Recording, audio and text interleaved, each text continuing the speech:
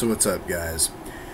So I just wanted to make this really quick video to essentially let you know about what's going on and everything else. First of all, I'm gonna have to hurry this because unfortunately I can only do videos less than 15 minutes, and because of that, my broadcasts that I usually do each week will probably have to come to a screeching fucking halt.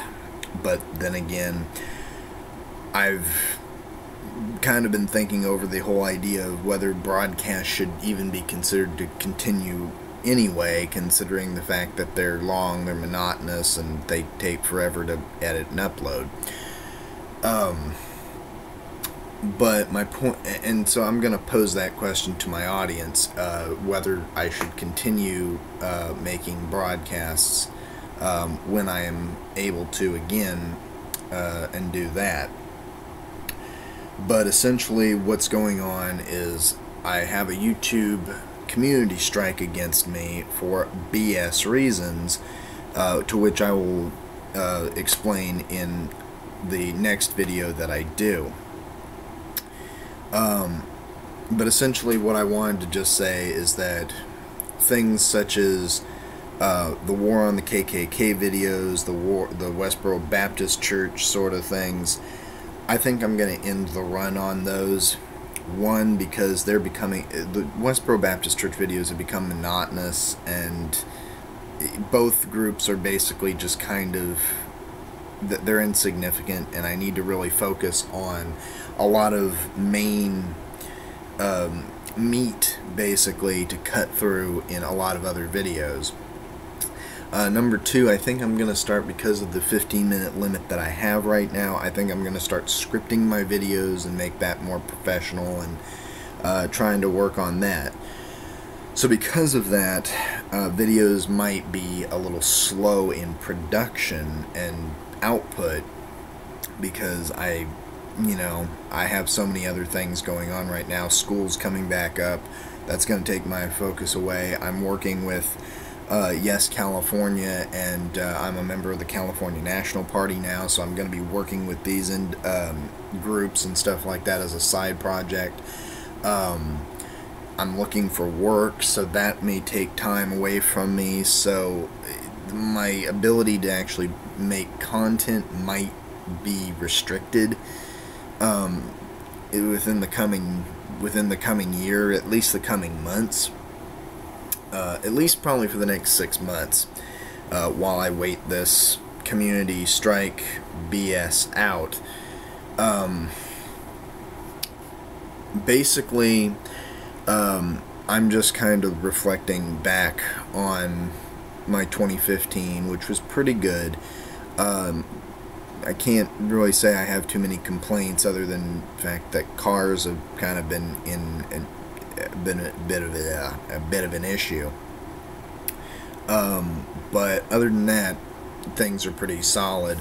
It's probably been one of my better years. Hopefully 2016 will be my best year that I've had in a long time, because my 2014 was just a load of crap. 2013 was a load of crap. 2012 was just sad and shitty.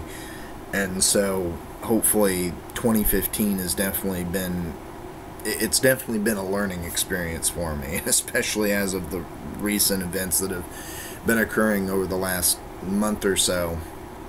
I think that it's definitely a sign that I need to mature a little, that I'm maturing a little bit, but need to mature a little bit, that I'm going to try to make this a bit more of a professional sort of thing, and we'll just see where that goes. As far as that's basically my New Year's resolution right there, is to basically continue making the best content that I can for my fans, for my audience, because I just don't think that hovering around and stuff like that with the videos that I currently have done, I don't really think that I need to be babbling on about that any longer. So yeah, unless Westboro Baptist Church ends up with some big thing where it's like connected to, like, an evangelical grouping or whatever, unless they really make big headlines or something big that I need to talk about, I think I'm just going to pretty much ignore them, because if I ignore them, hopefully eventually they'll go, like if everybody else too ignores them, hopefully they'll go away. Same with, this stuff with the KKK. They're insignificant. And I've have other, and basically I'm not, my vendetta against, this personal war that I've got going on with the KKK, that's not the only thing that I want to talk about. If I'm going to talk about white supremacy, if I'm actually going to fight against white supremacist thinking and mentality and all that sort of, fascist bullshit, then I need to turn away from that particular thing and actually focus on actual crap, such as the fact that Tamir Rice's killer now will actually walk free. So things like that. And I think I'm going to actually focus more on that and combating individuals in a more in a better way. And I think that that's another thing, is the fact that I'm trying to be more personable. I'm going to try to actually, engage people in debates more. So I might actually be doing Skype and Google Plus chats and stuff like that now. So yeah, I'm hoping for the best out of that. And yeah, the other things, like, I need to get out and exercise and eat better. I know a lot of people say that, and it sounds cliche, but I do, because, I, need to take better care of myself. Otherwise, you guys aren't going to see me here for very long. So yeah, I just need to, I'm basically looking back in reflection.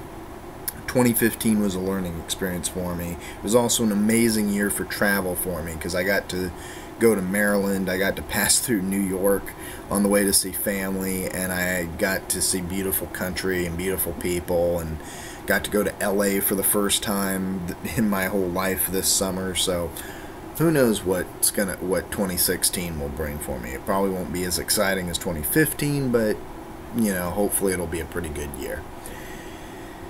And, yeah, like I said, I'm going to try to do the best content possible for my fans, and let me know what you guys want to see out of me in 2016. Because I could always use suggestions. And, like I said, because of this new restriction that I've got on my channel right now, I can't do as much, and if I have to, I will always make 2-part episodes if I have to.